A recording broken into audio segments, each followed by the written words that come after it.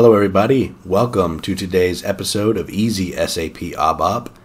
In today's episode, I'm going to show you GOS. GOS stands for Generic Object Services. This is a standard built-in way to SAP with which we can attach documents to an object.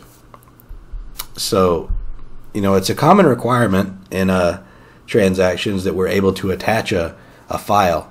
For example, say we have a workflow or something like that, and we have to attach a file as documentation. So I'm going to go ahead and paste in some code, and I'll explain it here in just a second. So what we're going to do is use this CL_GOS_manager class, and then we're going to create a reference variable of type BORIDENT. What this reference we're going to go ahead and just set we're going to set the object type. So the object type for this BORIDENT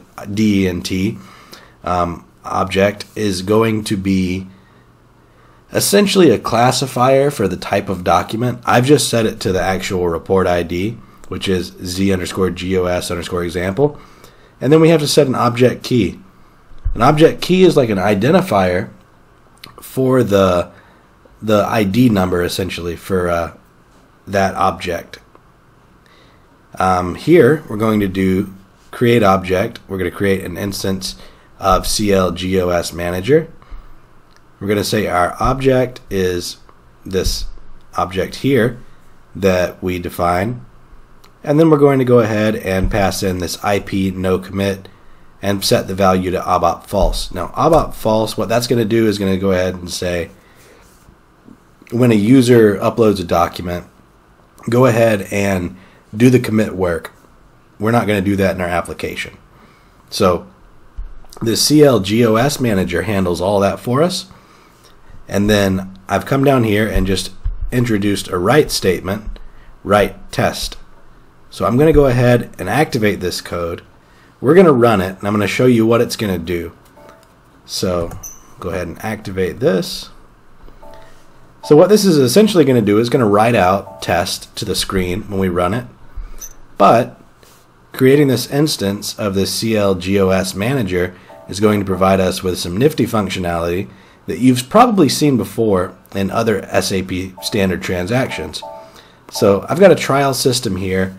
I don't have access to, create vendors or purchase orders or anything like that, but what you will notice on those transactions, you'll see this services for object bit right here. We can click on it and we can see the different services for this particular object. So what that's going to do is going to bring up this sort of toolbar where we can do, create, send object, this type of thing. It's essentially a lot of the same functionalities. It's coming to this drop down arrow here and seeing create. We can create an attachment, a note, or an external document. I'll just, for this example, let's just create a note. So a note is just going to be a title, so I could say some tests title and then some test text in the note, if I can spell. Go ahead and do copy, which is going to create this actual note. So now we see in the bottom this note was successfully created. If we go up to our generic object services toolbar thing here, we can do attachment list, and we can see the list of actual attachments for this object. So we see our note, some test title. We could look at that if we wanted to. Another thing we could do, we could attach an actual attachment, which is going to prompt us for a file. So I'll just go to desktop. I will just create a quick attachment on our desktop here. Something suitable to attach. I'll just call it test doc. Open it up, I'll say test 1, 2, 3. Go ahead and close it. Now we'll choose test doc to attach. It's going to say it's trying to access this. Go ahead and allow. And what it's going to do is attach it to this generic object services entry. So we see the attachment was successfully created. If we come here to attachment list, we can see test doc.